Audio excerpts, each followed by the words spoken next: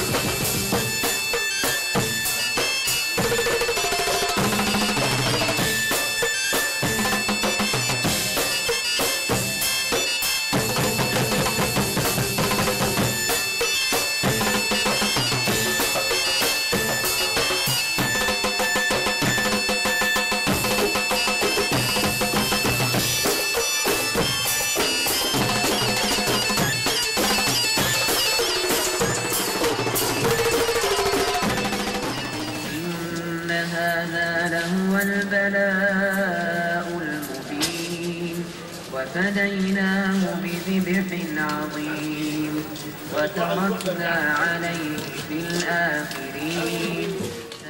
Before the revolution, I don't want to be, I don't want to get so dramatic about it, but I think I was depressed, and you know, the conditions were so bad, and especially to our generation, we felt like there's no hope. There's no hope in not only in your career, there's no hope in living a human life. There's no hope in people. So you just lost your belief. And I took this bullets, and small bullets. So I had like 25 of them. Pellets. Yeah, pellets. Yeah, they are used for hunting. Yeah. You may be killed like in any time, in any place, because there's no guarantee on anything, and you're seeing people dying from killed from snipers.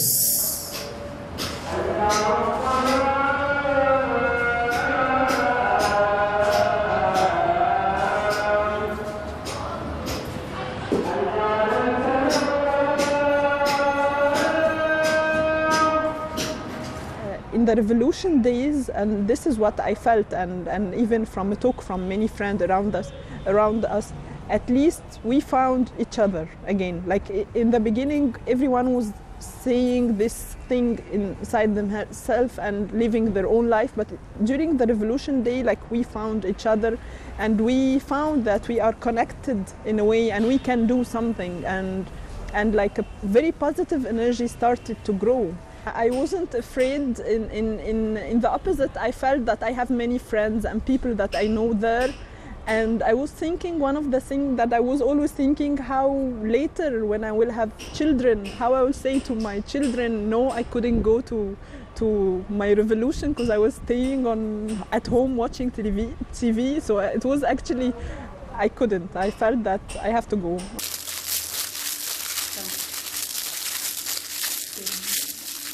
احنا بلد دين الحارات يا سمي بلدي على شربات بيموتوا فينا الزباط وتدلع يا رشيدي على وش المي سيب شعري وامسك ايدي على وش المي احنا بنات الفجالة لا لينا جيب ولا سيالة بيموتوا فينا الرجالة وتدلع يا رشيدي.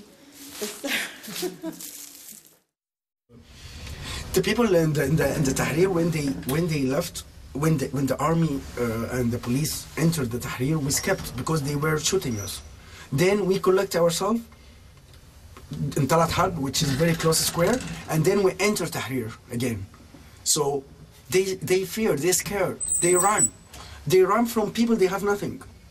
Just like as you see me, some stones, and they have the power, they have the guns, they have the Kalashnikov, they run and they have this, and they run from us. They have stakes to beat us, but they run, and the soldiers, they run.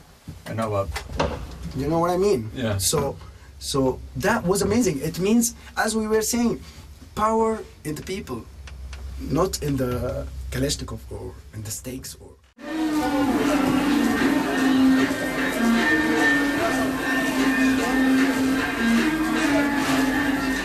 On the 25th, we didn't know much what's gonna happen, so just my friends and me went together, and we were trying to calm down and to think that nothing bad is going to happen.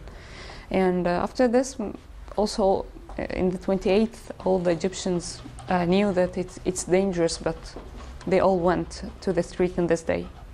So that's how the revolution succeeded. Oh, just this day succeeded. The revolution is not ended yet, of course.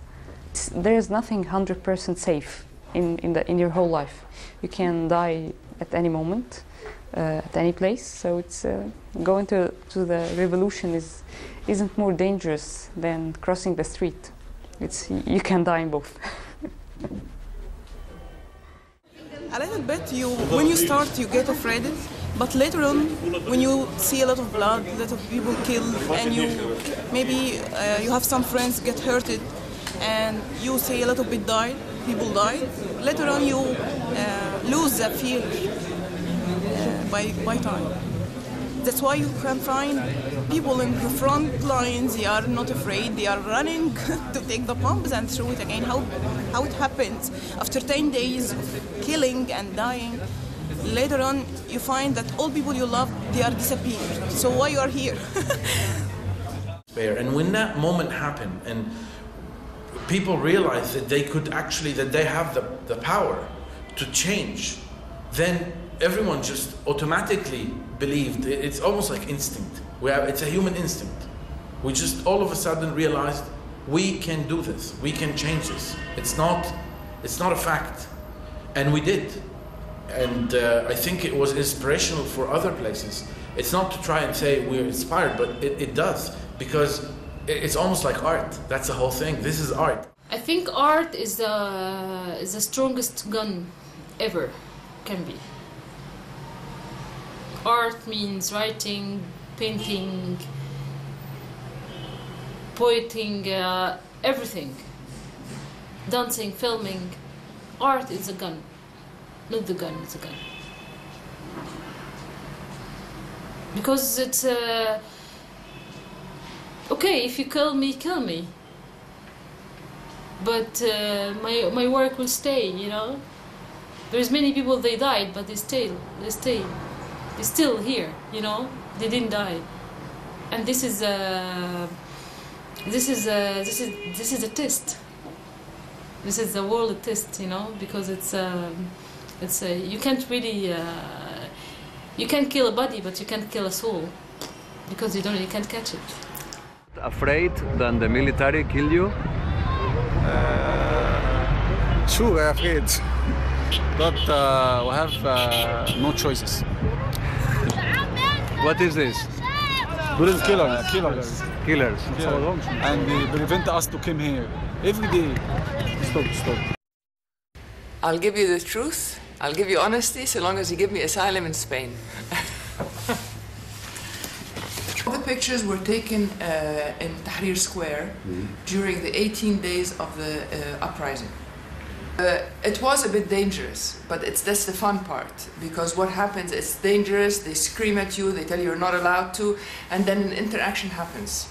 You go to the soldier, say, oh please, he tells you you're a spy, and I say I'm not, then he tells you why you have a big camera, and I say, so there's always a play. I found it that yes, I could be a target for the snipers, but at the beginning I didn't feel like I was a target for the snipers.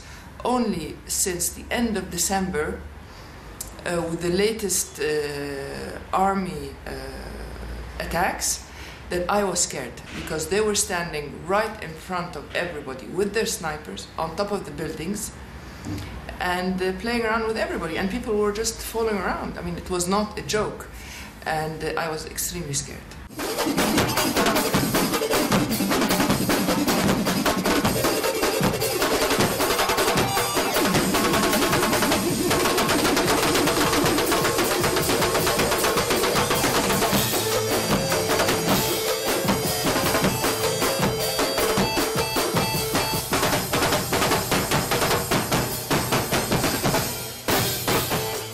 Art in itself is an expression. It's a way of fighting back. It's a way of saying that we are saying, not just as artists, but as audience and artists, that we're still alive and that we're moving on and that nothing is going to stop us. I'm not talking about the content, but I'm talking about the action itself of going on and doing a play or doing a dance piece, even if we're not talking about the revolution, even if we're talking about other topics, because the revolution is not just about changing a system. It's about changing the mind and the culture, and about changing how our lives is. So the issue of male dominance within the family is a revolutionary issue. Like trying to dismantle the figure of the father within the family is a revolutionary issue. Talking about or looking at a love relationship in a couple and the structure of power is a revolutionary issue. Yes, of course, it's what we get all the time from the West, which is the image of the women in Egypt and the Middle East who are repressed and who are held behind bars and don't have their rights and they cannot express themselves. And what I wanted to say to you was that, well, it's not like that, and we are here and we can do our art and do our music, and it's just this image that the West uses for marketing and to sell, basically. But maybe if I point my finger at someone and I tell you that this is the bad guy, then you automatically understand that you are the good guy. So maybe they are saying, yes, those are the repressed women. Those are the women who are not free. So the women in the West automatically feel that they are liberated and they are free, and they are the ones who can truly be free. There's no reason to be surprised that Egyptian women or Muslim women can be smart, can be articulate, can be intellectual, can be powerful. Women are oppressed all over the world. It's not about a particular culture. It's about patriarchy, which exists all over the world. Men and women are extremely concerned with how women are dressed. We're concerned that Muslim women cover their hair, that Muslim women cover their faces. at the same time, we're concerned about what kind of dress Britney Spears wore to this party. Let women wear whatever they feel like wearing. Cover their faces or not wear anything at all. Like, why is this a topic of such great concern?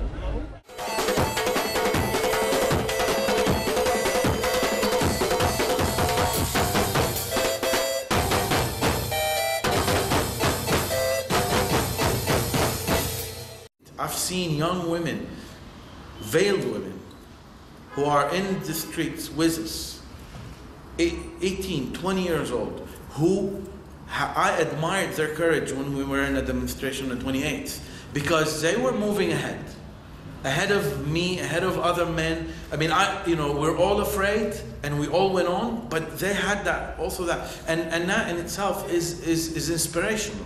It's great, and I think, again, we need to change the culture. There's a level of ignorance and there's a level of brainwashing that takes place not only here but also in the West, and that the media at the end of the day has constructed images that people have absorbed as being definitive images. And the problem is true in both sides. A demonstrator holding a billboard in Wisconsin saying, Egypt, please help us. So, on the same level, you have all of a sudden America that's been telling everybody and that's been feeding that idea that Arabs are terrorists. All of a sudden is asking, you see American citizens asking for Egyptians to help them.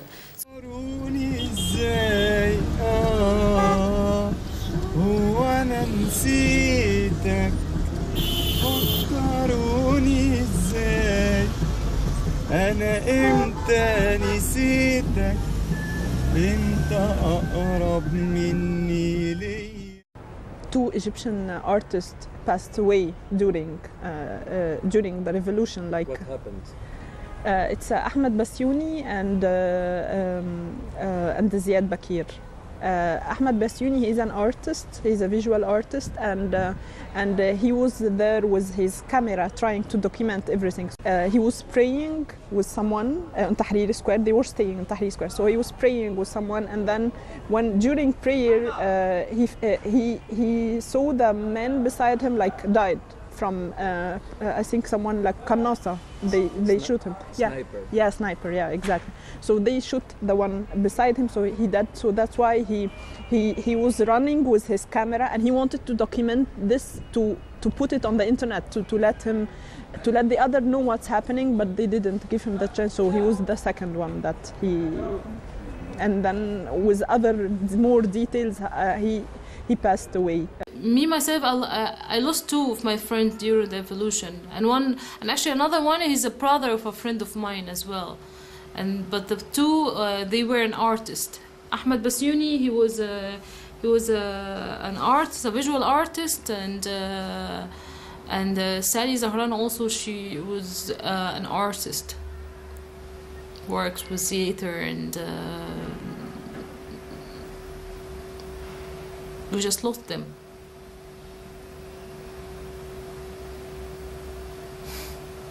I want first to say the second Egyptian artist. His name is Ziad Bakir, and Ziad Bakir he's a graphic designer of the Cairo Opera House. He's making all the sign, and his sister is a friend of mine, and she, before he passed away, she always said that he's a very calm person, and he all this kind of orchestra, symphony music, and Enrico Macias, and he's a very peaceful man and artist. He ran with the other people to protect the Egyptian museum, and then it's also the sniper man who killed them. He had a shot from here, and then it went out from there. So it's very hard. ده هو نبينا محمد عليه السلام.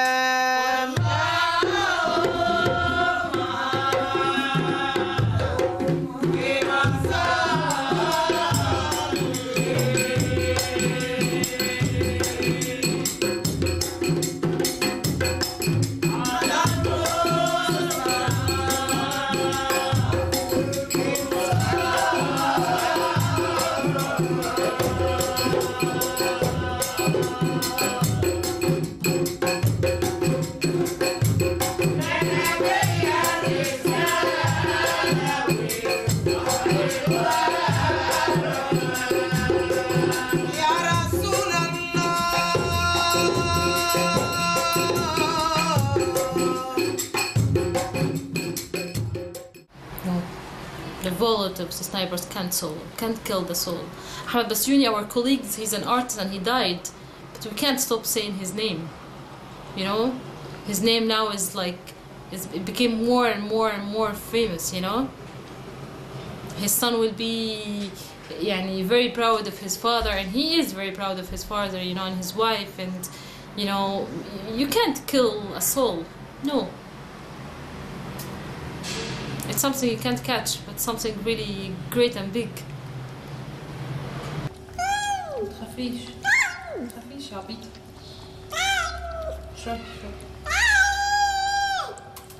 In the end, we are like, this is one of the things that we usually talk, and I think now it started to be clear for other Egyptian community, that artist is not someone who is living in their own purple life. In the end, we are human who are affected with all these things. In the opposite, we are like more sensitive to all these things that happen around us. Yes, yes. You're right.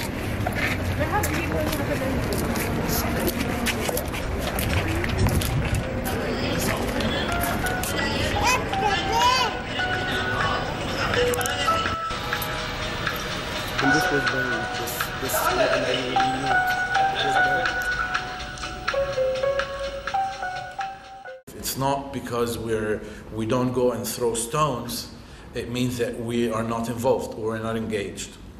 And luckily they listened to what I said, and we actually went on and they did rehearsals, and we did the festival, which like last week.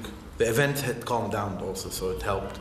And it's true that the theater is surrounded by barbed wire and walls and army and police, but just the fact of bringing the audience in across these barbed wire, you know, hundreds of people coming to see a work of art and to watch these young people, you know, say what they have to say, is in itself a struggle, part of the struggle. It's as important. And this is something that we always have to remember, is that art also flourishes during war, during all times of a society. Art always exists. Ahora vamos a trabajar. Que sepan que el camino es largo y no hay que luchar y no hay que parar. Así ya pueden conseguir la libertad. Y la libertad es en absoluta o absoluta que no hay, pero el camino hacia la libertad es la libertad misma. El camino hacia la justicia es la justicia. El camino hacia la dignidad es la dignidad. No hay camino. La dignidad no hay distancia. ¿Sabes? Por eso, por ejemplo, cuando veía a la mujer que la arrastraban en la plaza donde iba a buscar la libertad y la arrastraban ahí, esto me impresionó mucho. Porque cuando en el sitio donde vas a pedir a buscar la libertad y te hacen eso es un mensaje no solo a la mujer, pero a todos los hombres del pueblo, que os cuidáis y no rebeláis contra nosotros.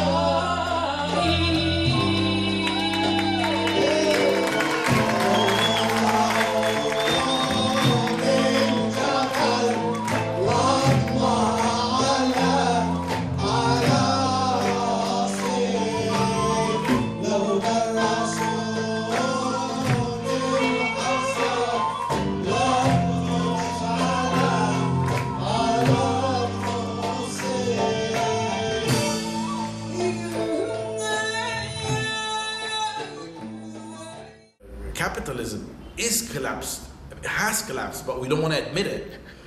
It doesn't work to have societies where people are starving while societies are extremely rich. It doesn't work that banks make loads of money and governments bail them out with poor people's money. It doesn't work. And it's unacceptable. It doesn't work that we are completely using all the world's resources now and discarding 50 years down the line, where no water will, where regions won't have water, where fish will not going to be enough in the sea. We can't just not sink together on this. But it's how people have to change inside themselves before that they want a change on the politics thing. And now hopefully many change starting to be in our own life, but also we need to work on ourselves more and our aim in our life. We don't get the option to vote for an uncompromised and uncorrupted candidate because the whole system is compromised and corrupted. So in how can you be uncompromised and uncorrupted inside a compromised and corrupted system? And what we need now is to be inspired by the revolution as an intellectual concept into changing the rest of our lives. And I think it's the role of art and culture that does that. And we're ready. We're here. We've been through worse. So I don't like to talk about the revolution now. Any special reason? Any special reason? There's so many people are talking, so maybe I just think that I want to listen.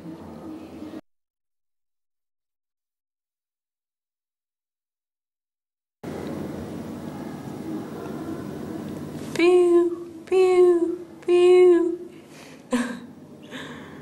And all people is afraid.